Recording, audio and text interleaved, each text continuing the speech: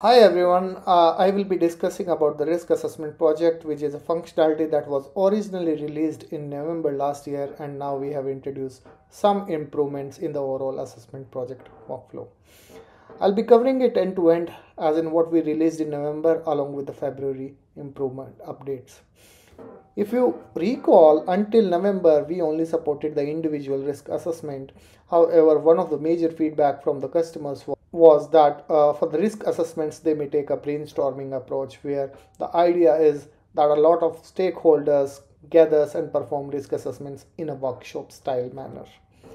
So for that, before I jump into the demo, I want to quickly cover the workflow with regards to the project. The first step is to define the project itself. So defining the context, the details about the entity that you are going to assess, what methodology that you are going to use. You have a certain project name and also defining the stakeholders who are actually involved in that assessment, whether it would be the people in the room or the entity owners, the risk assessors, all those stakeholders. And then finally also defining some of the risk assessment details so that you can provide a reason and justification in terms you want to do a reassessment. This will be used for the reporting purposes. Then moving on to scoping, this is where with regards to the risk in terms of understanding what risk are you going to pull into the project, so they could be the risk associated to the entity. You can also pull some of the risk from the risk statement library, and you can add some ad hoc risk as well for the risk project. When you are done with the scoping, then you move to the risk assessment. Now this is where the users can use the smart assessment engine, which is a new experience, and then finally you can view the summary and also send it off for the approval. Now for approval, there can be a rejection as well. There may be some details, additional details that may be asked. Again, go through the assessment steps again and then finally move it for approval, and then after the approval you can close the project. So that's our overall work for risk assessment project. Now let's get into a demo. Alright, so right now I'm logged in as Andrew Taylor, who is the risk manager, and in risk workspace you can look at risk assessment projects. So right now I'm in progress risk assessments projects. So these are the records created for risk assessment projects. As you can see, there are project created against the assessable entities. Now these are the entities. You can have individual entity as well as a composite entity as well, in case you want to create a project for a composite entity. Now let's open one of the risk assessment project to look at the details captured there.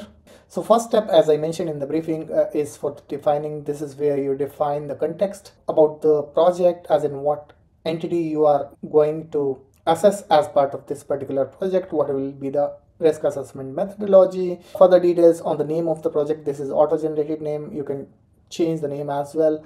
And then on the stakeholders, who will be the assessor, who will be the owner, and further defining on the watch list. Then comes the scoping part. This is where for the entity you select the risk that you want to map to a particular project. So I have identified these risks which are in the scope for this particular project. As I said, the risk associated with the entity will auto flow. You can also add the risk from the risk statements, or you can add any ad hoc risk as well.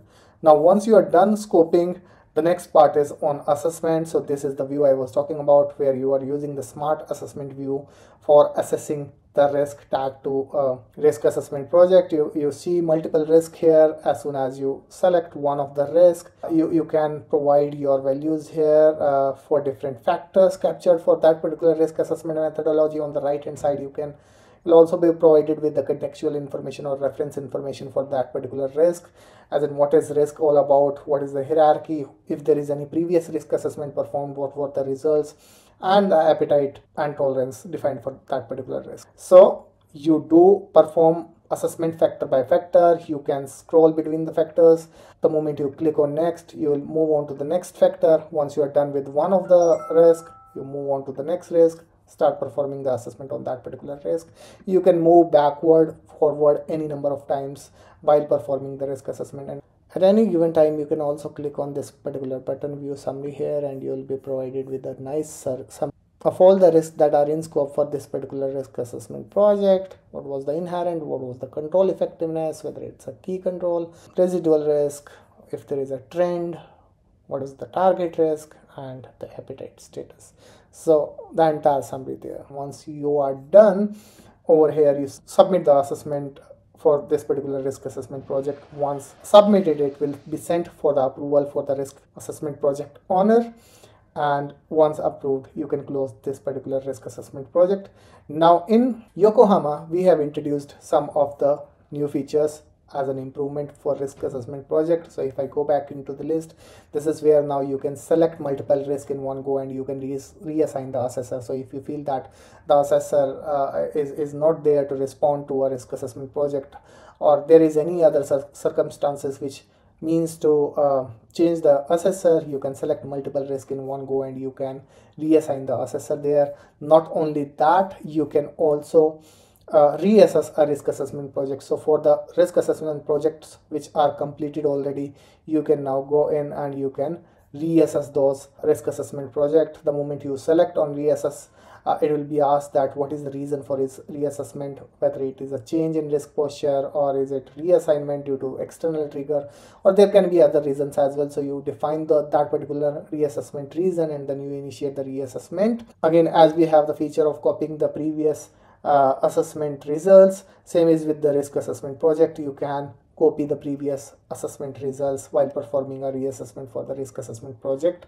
So that feature is there with the risk assessment projects as well. So those are the details I wanted to cover on risk assessment project. In case you have any question, please write back to us.